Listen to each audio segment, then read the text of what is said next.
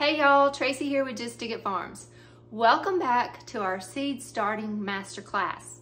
Today is part 2 and we're going to be talking about how to store and organize your seeds.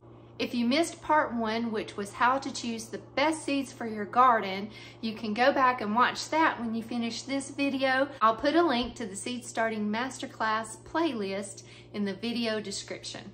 I've got my seed orders in and I've got them spread out here on my kitchen table. I've got my seed organizing bins, my calendar. I've got everything right here so that we can sit down and talk about the best way that I've found to store and organize your seeds. It's been a cold, dreary, rainy, gloomy day outside all day. So I am cozy in here in my kitchen with a hot cup of herbal tea. It is lemon balm, lemon verbena, and a little bit of honey, and it feels so good on my throat and it tastes so good. Lemon balm is known as the gladdening herb because it lifts your spirits. It's uplifting, and that citrusy flavor and aroma just makes you happy, and it tastes really good. And it's also a antiviral, antibacterial, and an antioxidant. And I know so many people have had this virus and colds and sickness, and we've been fighting it a little bit ourselves here. So I'm just trying to keep sipping on herbal teas to help fight all of those things and build up my immunity. And this little cup of gladdening herb tea just lifts your spirits and makes you feel a little bit better about everything, especially when it's gloomy and yucky and rainy and depressing outside. This little cup of tea brings a little bit of joy and warmth and soothing to my throat. And speaking of herbs, one of my most favorite topics, we did a collaboration with Hoss Tools last year, and we did a medicinal herb seed collection. Actually, we have 2 of them. We have the premium and the deluxe collections here. And last year, I started the year off with doing a Grow Your Own Medicine series with y'all, and we were growing our own medicine together in the greenhouse and in the garden. And this year, we're going to be doing that again together. So if you want to join us in growing your own medicine this year, there will be 2 links in the description below. And one is for the premium collection and one is for the deluxe collection. And it'll take you over to the Hoss website where you can get your medicinal herb seed collections. And it's about time to start sowing these in the greenhouse. I'm super excited to do this with y'all again this year. What is the best condition for storing your seeds? Well, you want to avoid light, heat, air, and moisture. Those are 4 things that can kill your seed or reduce the viability of your seed. The cooler and drier that you can keep your seeds, the more viable they'll remain. The ideal conditions is about 32 degrees to 50 degrees. Now, some people talk about storing theirs in the freezer or in a refrigerator, and that is good. That's a great way to store your seeds. The temperature in our house is not 32 to 50 degrees. It's usually around 68 to 70 is what we keep our temperature on in here. So that's not ideal conditions to store your seeds, and the freezer or refrigerator would be the ideal temperatures to store your seeds. But I don't store my seeds in a refrigerator or a freezer. I just store them in my office closet. The office closet door is not opened all the time, so there's not a whole lot of light that ever gets in there. And it's cool. I mean, it's 68 to 70 degrees in there. It's not hot. It's not humid. So it's very dry, light's minimal, and I keep them in their seed packets and in containers. So for me, that's the best condition for me. Here in Central Alabama, Zone 8B, we have about 238 growing days. So I can pretty much garden all year. So I get into my seeds all the time. I'm always getting into my seeds because I also succession sow. So it's not just like I get into my seeds and I sow them all in January, February, and spring, and then I can put them away. I'm getting into my seeds all the time, spring, summer, and fall. So it's really not good for your seeds to like be in a 32 to 50 degrees, be inside of a freezer or a refrigerator, and then take them out and then get warm and then put them back into the cold condition. It's really not good to do that for your seeds. It's better for them if they can remain at an even temperature. So even though storing your seeds in a freezer or a refrigerator is a great idea, it's better to keep your seeds at room temperature and keep it at an even temperature than it is to take them in and out, and fluctuate the temperatures of what your seeds are going to be. If you're saving your own seeds from your garden to resow next year, you want to make sure that they are completely dry, no moisture at all, before you put them away and store them. Also, you want to keep your seeds in a dark location, and the less contact that they get with air, the better they'll be. The longer the viability will remain in your seeds. So like I said, I keep mine stored in my office closet. It's pretty much dark all the time unless I open the door, but my seeds are also stored in their seed packets in a storage bin container. So it's really pretty dark, no air is getting to them, there's no moisture, there's no humidity in my closet, and it's an even temperature. My house is usually always 68 to 70 degrees. It's not ideal temperatures, but it works. We want to store our seeds in the best location that we can so that our seeds can have a longer life and remain viable longer. So the 4 things that you definitely want to remember when you're storing your seeds is to avoid air, light, heat, and moisture. Now let's talk about organizing your seeds. I am an organizer. I love to organize things, and I love to create systems that are organized and that work for me. And I have organized my seeds many different ways over the past years. I've had many different systems. Some of them worked, some of them didn't work very well. Some of them were really efficient, but I have finally gotten my seeds and my whole seed starting system organized into a place where it really, really works well. I love the way I have my seeds organized now. So today I'm going to show you how I organize my seeds, and next video we're going to take a look at my seed starting system that I have developed that works really, really well. I'm sure many of you have seen all across YouTube and social media platforms people organizing their seeds in these photo storage containers. Well, I converted over to these storage containers, photo storage containers, last year. And I am so glad I did, because this really, really works well. I did have my seeds organized in like a shoebox, and I had it categorized by when to plant them, by planting dates, like January. All of these seeds is what I planted. And it worked really well. It was a really good system. But I really like this so much better. Now you can go back and watch those videos from a couple of years ago where I showed you how I had my seeds organized and set up like that, and it worked really well. But I do really love this better. And that's the thing. See, you've got to figure out what system works the best for you. And it might take you some time, and it might take you trying some different things before you figure out what works best for you. See, I have a lot of seeds. I do a lot of flowers, herbs, cool season vegetables, warm season vegetables. You may not be growing all of those different things. So you may just have, a basket full of seeds, or a shoebox full of seeds, or maybe just one of these containers. And you can organize it differently than the way I have mine organized. So you've just got to figure out what system works best for you and the way that you garden. So like I said, I really love this photo storage containers to organize my seeds. Now I have them organized by, this one is flowers. So these are all flower seeds. This is warm season vegetables. Like that would be like tomatoes, cucumbers, eggplants, peppers, corn, beans. This one is cool season vegetables. That would be my brassicas, carrots, turnips, collards. And this one is my herbs. So this one has all of my herb seeds in it. I've seen people do this in different ways. I've seen somebody have one container, they have direct sow seeds that they're going to be directly sowing into the garden. Another container, they have seeds that they're going to be starting indoors. So that way when they go to their greenhouse, all they have to do is just take this one container with them, go to the greenhouse and sow their seeds.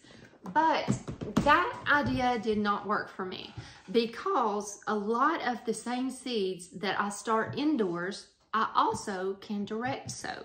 So like okra seeds, for example, I'll start my okra seeds in the greenhouse in February, but you can't actually sow okra seeds out in the garden until the soil warms up.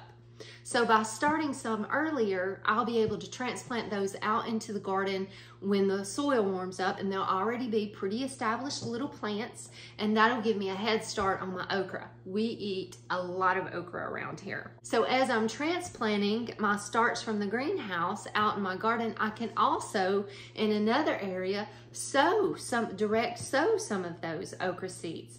And that way, you know, I've got a succession of okra going, plus I'm also a head start on my okra. Same thing's true for cucumbers, squash, watermelons, pumpkins. You know, I can start those things in my greenhouse, which I do, but then also I'll be direct sowing some of those. So that system didn't really work for me because a lot of the things that I'll be sowing indoors, I will also be direct sowing into my garden. But that is an awesome way to organize your seeds, and that might be what really works well for you. Okay, now let me show you how I have mine organized. This is my herb box. Also inside my box, I have some different notes taped to my box. Like, for instance, this one is, I've got on here when to sow indoors 9 weeks before my last frost, 8 weeks before my last frost, 6, 4, and 2 weeks before my last frost. When to sow indoors these herb seeds. So this is really a good idea to put this on here. But the way I have them organized in here is I have a box for each herb, because I like to do different varieties of basils, different varieties of calendula, or I might have like 4 or 5 packs of calendula. So I have a little container designated for each individual herb.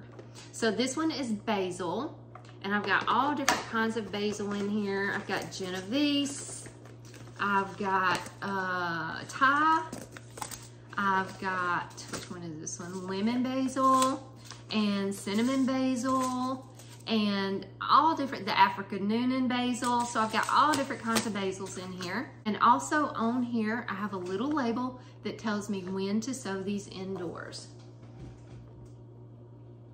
So that's how I have my herbs organized, and I have them in alphabetical order. Now let me show you one like this cool season or warm season vegetable one, because it's a little bit different. Remember I said some of the things I'll be starting indoors and direct seeding those as well. So on these, I have them organized again in alphabetical order. I don't know if you can really see that. And on each case, I have little labels on here that tells me when to sow them indoors and when to direct seed them outdoors. So this is cucumbers, and I have on here for a fall crop to sow them in mid-July, and for a spring crop, summer crop, to sow them 4 weeks before the last frost date, and to succession sow 2 weeks before the last frost date. So I have all of that information right here on my little seed container. You can also take this a step further, and on each individual seed case here, you can, on the inside of your container, you could tape a sticky note or a label or whatever on the inside that has all of the information that you need to know about sowing this seed. So that information might be something like how many days before it should germinate, because if you've got something that's going to take like 14 days before it germinates, and if you're like me, on day 7 you're like, why hasn't this germinated? Is this not any good? Was this seed not any good? If you have that on your label here, you'll know, oh, okay, well, I got 7 more days to go before it should be germinating. There might be information on that label like how deep to sow the seed, or like this seed should be cold stratified. This seed needs cold temperatures before you sow it. Or it may need scarification, or this seed needs light to germinate or darkness to germinate. So information like that would be really helpful to have on each individual seed container. Now, I haven't taken it to that level yet, but it is a really good idea to do that, and I would like to eventually do that for each individual seed. I just haven't had the time to do that yet, but I think it is a really good thing to do. So in this container is all of my warm season vegetables. I've got beans, corns, cucumbers, eggplant, gourds, melons, okra, peas, peppers, pumpkins, summer squash, winter squash, and my tomatoes, and I have those divided up into 3 different sections. I've got slicers, I've got grapes and cherries. So this is how I've got my summer vegetables organized. And like I said, any notes that you think you might need when you're sowing seeds, just tape them to this container, because this is what's going out to the garden with you. And the less that you are the greenhouse with you, and the less that you have to carry, if you can just pick this up and go, that is so much easier. So I have one for the summer vegetables. I have one for the warm season vegetables.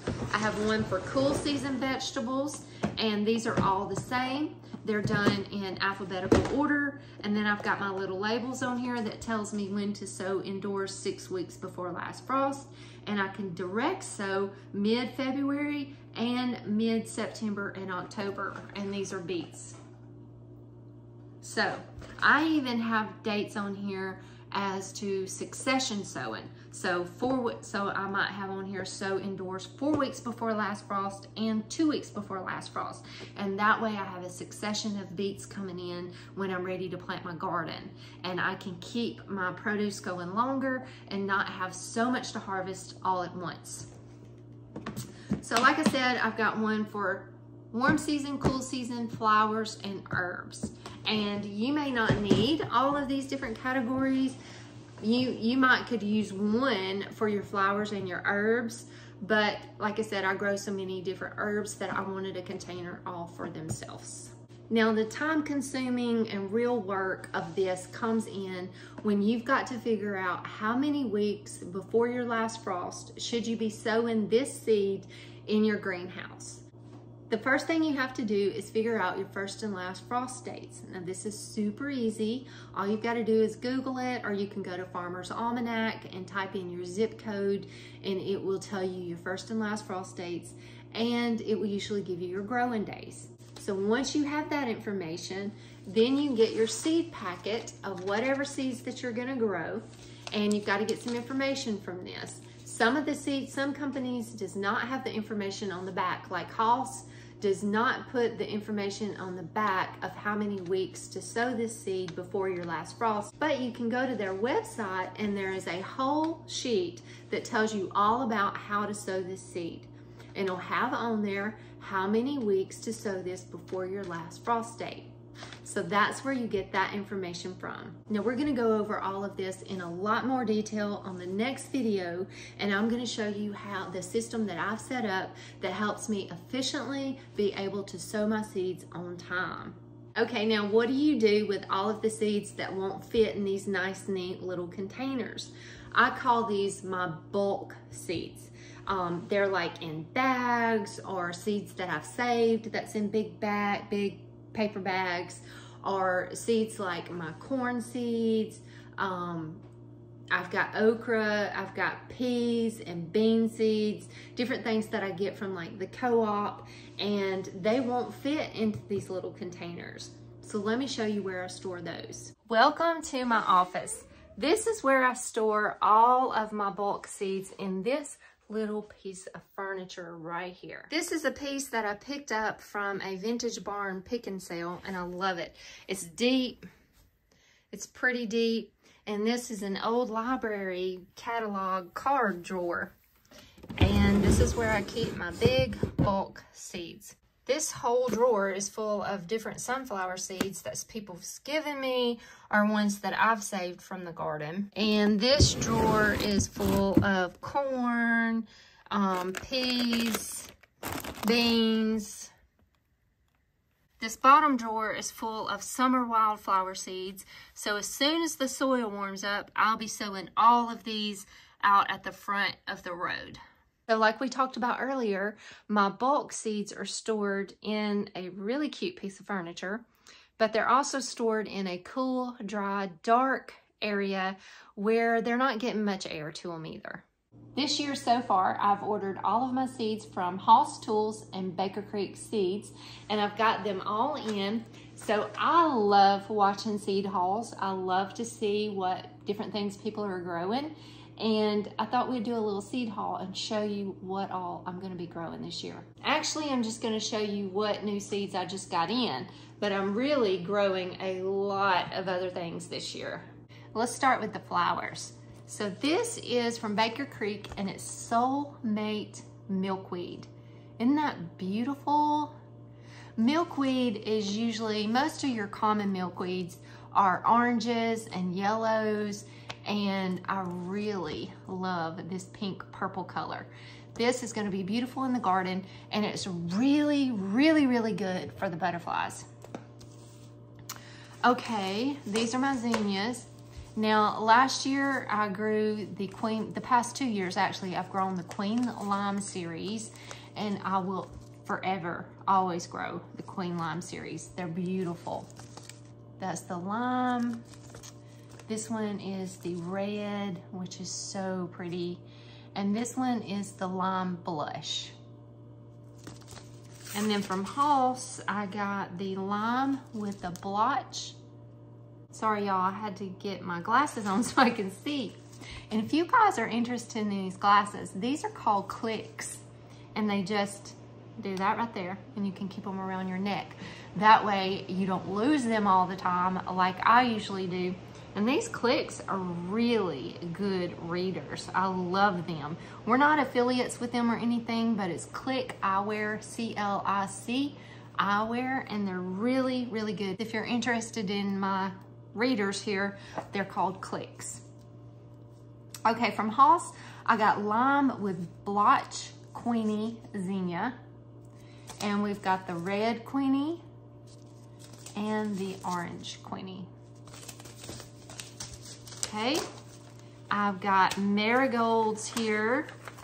These are so pretty. Disco mix. I usually always do the disco mix. But this Safari Scarlet, isn't that beautiful? I love to companion plant my marigolds with my tomatoes and other vegetables.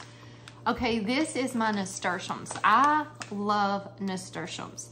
They're medicinal, they're edible, they have like a little, the bloom has like a peppery flavor to them, and they're awesome in salads, and it's a natural antibiotic too. So this is Cherry Rose Jewel nasturtium. This one is the Orchid Flame, isn't that pretty? And this is Bloody Mary. I usually always grow Bloody Mary. And I've got some more cosmos. I've got a lot of different kinds of cosmos here in my seed box, but this one is Apricot Lemonade. Isn't that pretty? And alyssum. I love to grow alyssum. Now this is just from Burpee. I grabbed these at Home Depot, I think. And I love growing this alyssum. And the cool thing is this will last all the way until frost. Now, during the summer it kind of starts looking puny.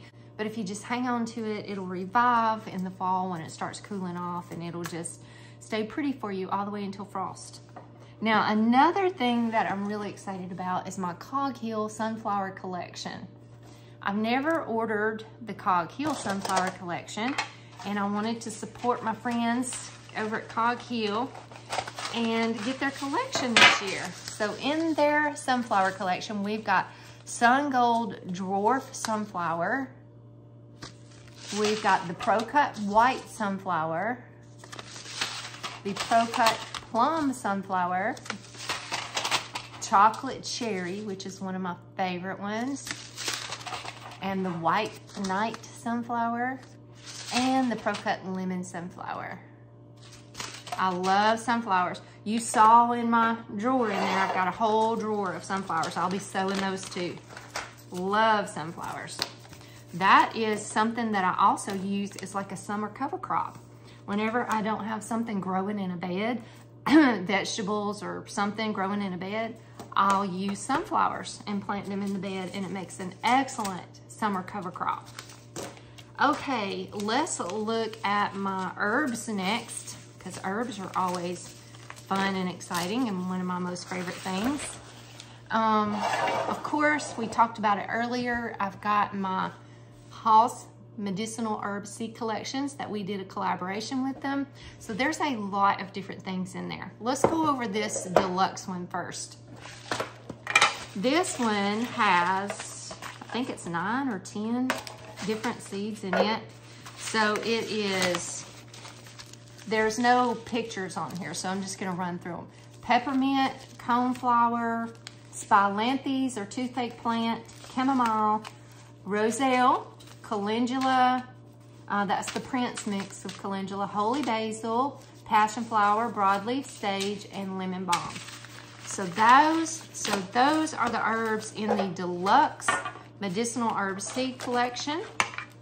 The ones in the premium medicinal herb seed collection are, let's see, bee balm, motherwort, catnip, feverfew, horehound, hops, mullein, yarrow, and hyssop. So if you're interested in growing your own medicine, you can grab these links in the description of this video and go over to HISEA and purchase your collection, and we'll grow our medicine together this year.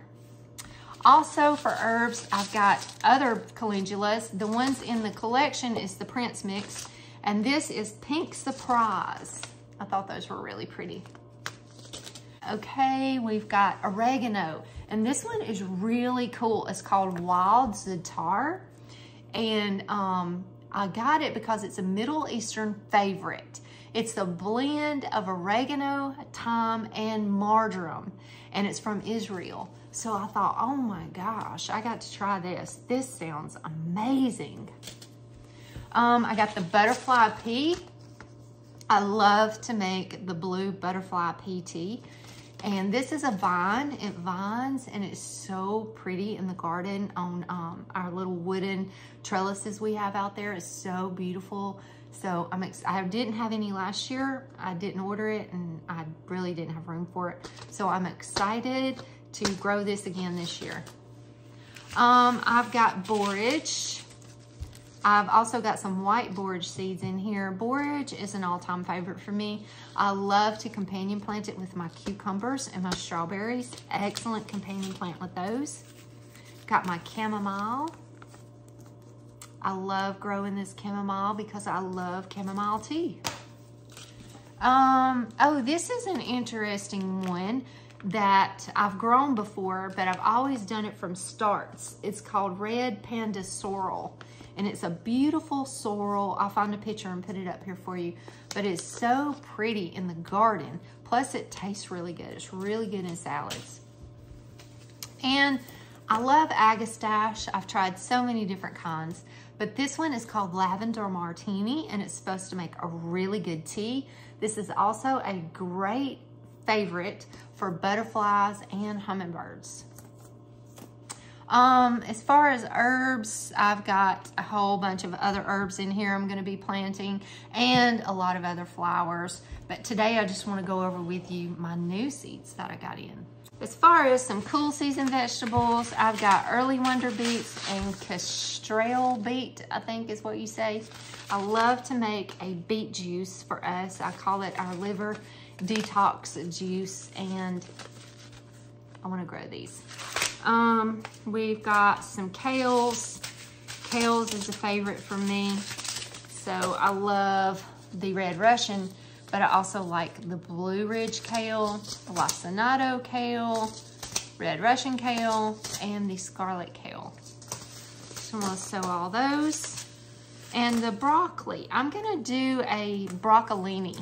I'm gonna grow other broccoli too. I'm gonna grow Godzilla, I think, or maybe Green Giant. I can't remember which one I've got. But this is a broccolini. It's called Asperbrock. I don't know how to say that, but it's a broccolini. So you harvest it like the little bitty broccoli heads.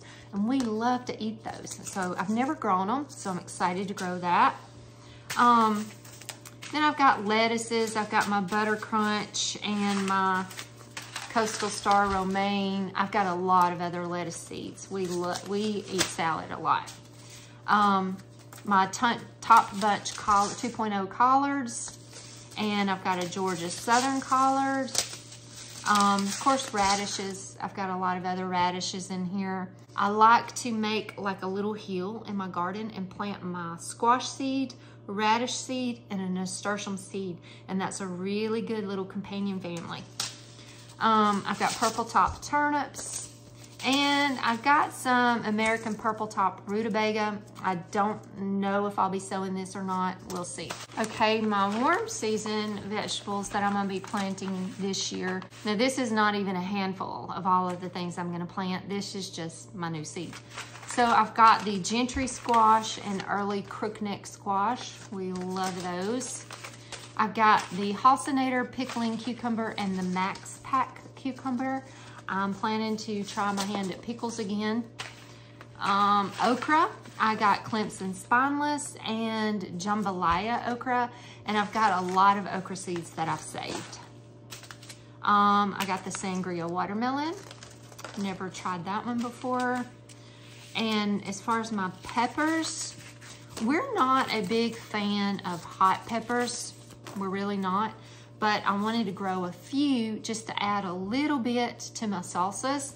So we've got the Halcinator jalapeno pepper, the Hidalgo poblano pepper. I like to stuff these with the cream cheese. And I did a long slim cayenne pepper because I want to try to make cayenne pepper. And my sweet peppers, I've got this is a hot pepper too. This is Blazing Hot Datil pepper from Baker Creek. They sent this to me free. I don't know, we'll try it. And I've got Haas's bell pepper. And I've got the little snack peppers from Haas that I'll be growing. We love those. So that's really it for the peppers. We're not big pepper eaters. Like, we like bell peppers. We like all the colored bell peppers in fajitas and stir fries. But usually the peppers are as ingredients in different things for us. And I've got the butternut squash. I also got some red curry squash. I've got some, I forgot what all I've got. I got a bunch of different other kinds of winter squashes that I'm gonna be growing. Tomatoes. I've got a lot of tomato seeds already. So I just went through and replaced some of my favorites that I was out of, which is the Halcinator. I was out of it. I've never tried Red Snapper, but I've heard a lot of good things about it. So I wanted to try it. And then my Cherokee purple tomato, which I love. I love a Cherokee purple tomato sandwich. And these are just my good old common ones, Better Boy, Celebrity, and Homestead. And I like these because they're really productive and they're good for canning. So I ordered those, and I've got an Amish paste tomato that I'm gonna try. I'm excited.